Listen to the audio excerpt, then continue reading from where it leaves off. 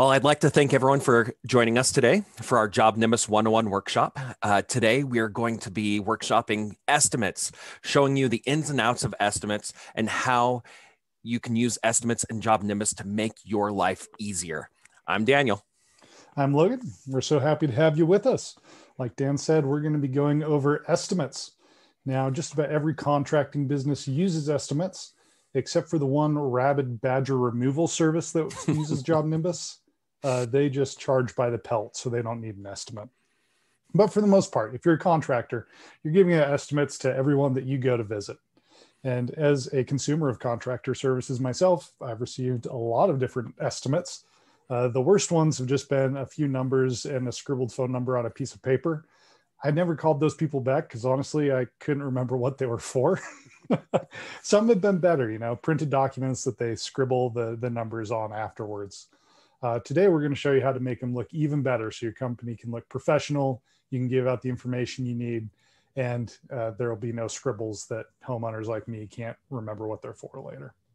So let's get into it. Awesome. Now, I bet you're wondering, why are we in settings? No, Dan said that we're going to jump into estimates. Why are we in settings?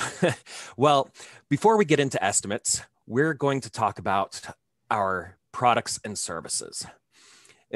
Estimates pull information from products and services in your account. So before you start building estimates, we need to get your products and services together. So to get to your products and services in JobNimbus, you'll need to go to settings.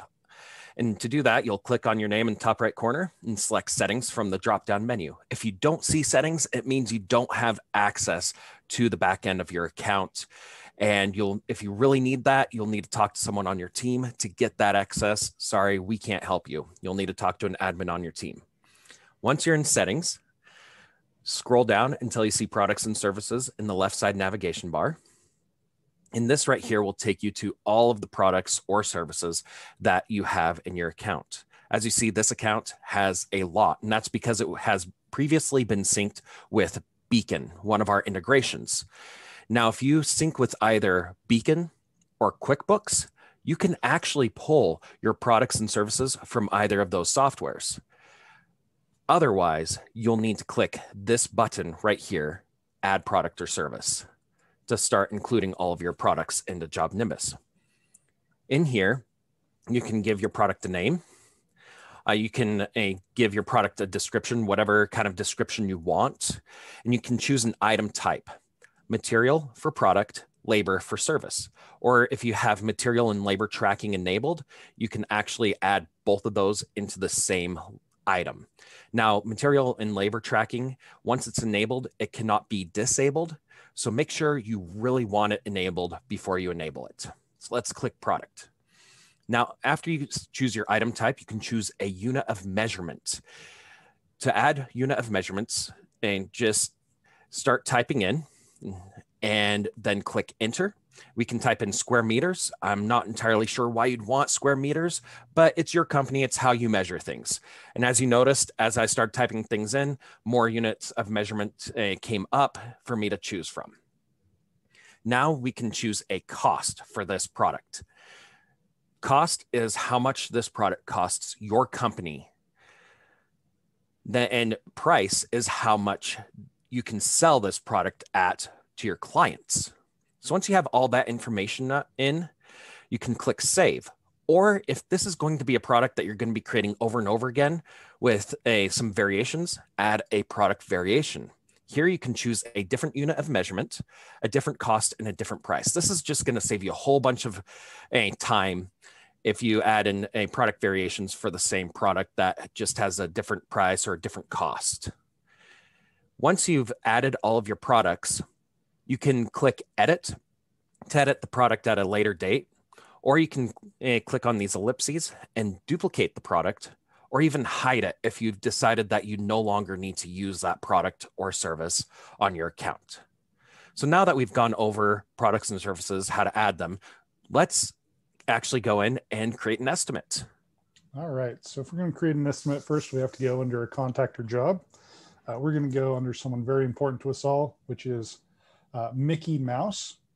This is probably the right time for us to let you know that Disney, in their endless quest to acquire new and exciting companies, has looked at buying JobNimbus, which would make Daniel an official Disney princess. Of course. None of that is true. Please don't repeat that. Don't sue us.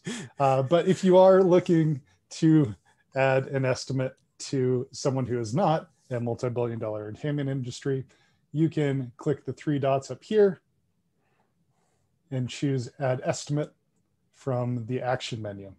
Alternatively, you can head to the Financials tab and click the Add Estimate button like God intended. All right, once we get inside, at the top, you'll see the job or contact that it's assigned to. And then if you have Beacon enabled, you can either choose to use Beacon or not. We're going to choose not because it's simpler. Here's where we choose that design template that we made last week. You remember that Dan made the best estimate ever. So we're going to choose that. It is the best estimate. We'll touch on saved estimates in just a minute. It's very powerful. And here is estimate date. Usually I'll just leave this on the day that I created the estimate. Now let's run through a simplified estimate I might build for a roof. Now, of course, the thing you need for a roof is shingles. So we will choose shingles. And I think I will need about 4 for this project. Those are some pretty big shingles. They must be. Then we're going to use the other thing that we need, which is labor hours. We'll add this in, and I think I need 3 hours to install 4 shingles. Now, there was not a price assigned to the item, labor hours in our products and services, so we need to add it here. There is 0 cost for material, $25 an hour for labor. I'm also going to go ahead and add my taxes since I didn't add those when I built these as products and services, though I could have done and saved myself some time. And that's all I need for this roof. So I can hover over this item, click the X to delete it. And I'd like the customer to see what these shingles are because, as you know, there are multiple kinds of shingles and we want to make sure they know they're the ones that go on a roof. So I will choose roofshingles.jpg and add that to my item. There we go. And that is the basics of an estimate. Gee whiz, that took a long time to make. Luckily for you, you don't have to take that long every single time that you create an estimate, and you shouldn't take that long every single time you create an estimate. If you're going to be using the same estimate over and over and over again, you should be saving it as a saved estimate template. And you can do that by clicking on this button down here, Save as Template. What that'll do is I'll save all the line items that you've added and add it up here after you've named it. And so you can choose it next time you create an estimate. So let's choose this 30-year roof. Saved estimate. As you notice, it populates all of the products. So all we have to do is come in here and say, you know what? I think we're going to need 2 roofing felts, and the price of the pipe jack has been inflated. So it's no longer we're no longer selling it at 35. We're going to sell it at 41.2. Oops, it didn't save my 41. There we go. And now, as you notice here, we have a section that hides all of the line item amounts below it. I want to add another section for materials. And we're going to show the line items here. So we're going to put that right above roofing felt. And there we go. Let's actually add in a customer note. As you noticed last week, we changed the section title for customer note to more information for you. So we're going to add in this is a note. We can add in any information we want the customer to see right there. We're also going to add in an internal note. This is for our team members to see any information on the job or on the customer, anything they need to know, we can add in the internal note so they can look at it in JobNimbus. So there we go. We have an estimate. So since we've created it, let's save it. Once you save your estimate, it'll bring you right to the estimate information. So at the top, we can see the basic stuff that can be pulled and used in reporting. Then we will see a depiction of what it looks like. You remember we added your roofing pals and our very important Latin over here. And it's called more information for you, just like we built last week. And then down below, this is what we see internally that the customer doesn't see. Below that, there is the activity. If we turn it to all, we can see that this was created by Charles Schnell and what day it was created. If we choose to update this estimate in any way, that will also show here, or if we send it to a customer, similar things like that. Up at the top, we can use the action menu to view it as a PDF, to download it. We can edit it, email it, change its status, duplicate it, delete it, or convert it to other kinds of financials. Next week, we'll talk about these other kind of financials, what we can do with them, and what's cool about them in JobNimbus. Thanks for coming to our session today.